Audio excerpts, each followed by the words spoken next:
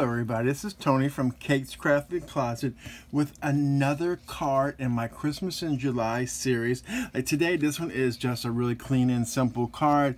Easy to make and mass produce. So let's go ahead and get started. So I started off with making a A2 size standard top folding card, which measures 4 1/4 by 5 1/2, and this is some 110-pound Neenah Solar White Classic Crest paper. And all the products that I use today will be linked in the description box below. Then I went ahead and used the MFT stitched rectangle die right here, the largest one, and cut it out of a Christmas paper pad that is from My Mind's Eye called Jingle All the Way. The paper pad has been discontinued, but I did happen to find some of the 12 by 12 papers on scrapbook.com, and I will link that for you as well in case you're interested in this paper. So we have that. I went ahead and put my foam squares on here already because there's not much I'm going to do to this panel other than put another panel on top of that. So we have that. I'm going to put that to the side along with our base, and then I went in and cut this die cut out of the Holtz and Sizzix speckle die, or Deckle. It's called Deckle, I'm sorry. So I did that. It's just a smaller one. Then I went ahead and I have these Spellbinders nesting Christmas tree dies, holiday trees, and I just chose the second to largest one, and I cut out it into this cardstock.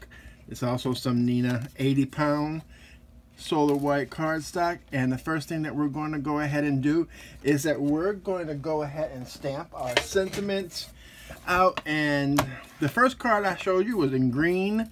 This one's in red. I figured I would change up the color schematics just so I can use these cards and give them out as well. So I have a Merry Christmas on here from a heroarts stamp set, and we're going to stamp it out in some red ink. Today I'm going to use Fun Stampers Journey Candy Apple. It's a really nice red ink. So I'm probably going to have to ink it up twice, maybe 3 times, but we'll see how that works. So let's go ahead with impression number 1, and see, gotta do it a second time. So I always say thank goodness for stamping platforms. Try and put enough pressure on that to where it's going to grab. Okay, so I'm liking that, but I think I'm going to go one more time just to get it a little bit more solid impression. And I'll grab that, and I think that's perfecto. So we're going to go with that. So let's go ahead and pull out that panel and put this to the side and put our ink pad away as well, because we're done inking everything up. Like I said, this is a really super clean and simple card today. So we're going to bring out our panel that we had cut already, and we're going to glue this down, right, with some art glitter glue. So I'm going to bring out my handy dandy art glitter glue, and you can use any adhesive you want, of course. And then you also want to make sure that it's not, you know, clogged up or dry. So give me a moment and I will make sure that's taken care of. So there we go. So we got, so put some art glitter glue down. You can use dry adhesive. At this point you can really use foam squares too if you really want to, but I figured enough one dimension on the bottom half is good enough for me. So let's go ahead and do my best to line up things.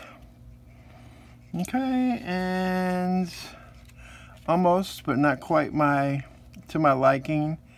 So I'm going to go with that, and I'm perfectly fine with how that came out. I'm just pressing everything down. Then I'm going to go in with some stickles. You can use whatever kind of stickles you have on hand. I'm just going to go ahead with this one. I'm going to put it on the inside where that Christmas tree is.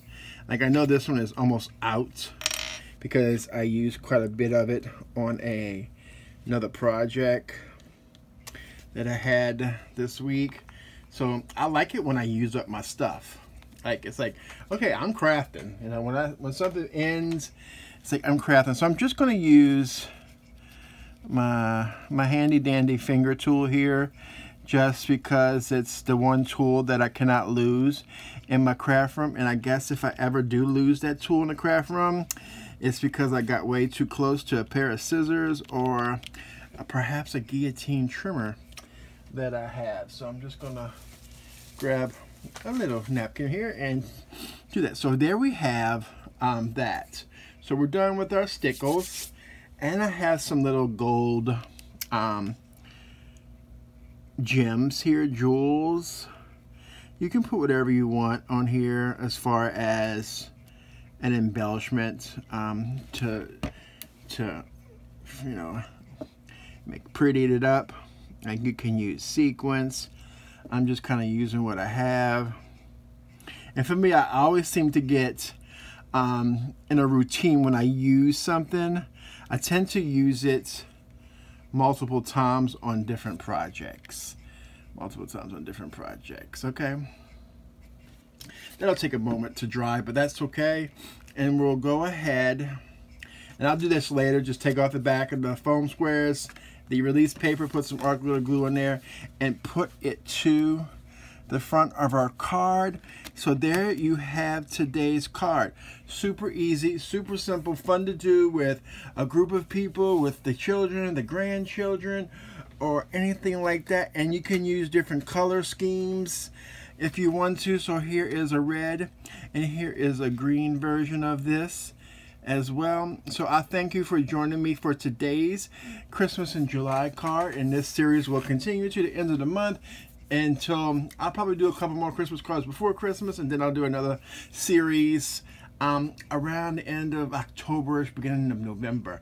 So I thank you for joining me again today. Like I said, if you like this video, please hit that thumbs up. If you haven't subscribed to my channel, please hit that subscribe button, as well as when the notification bell pops up, make sure you hit that, because you want to get notified from YouTube when I upload a video so you don't miss out on any good stuff going on. So again, thank you for joining me, and y'all have a crafty day, y'all.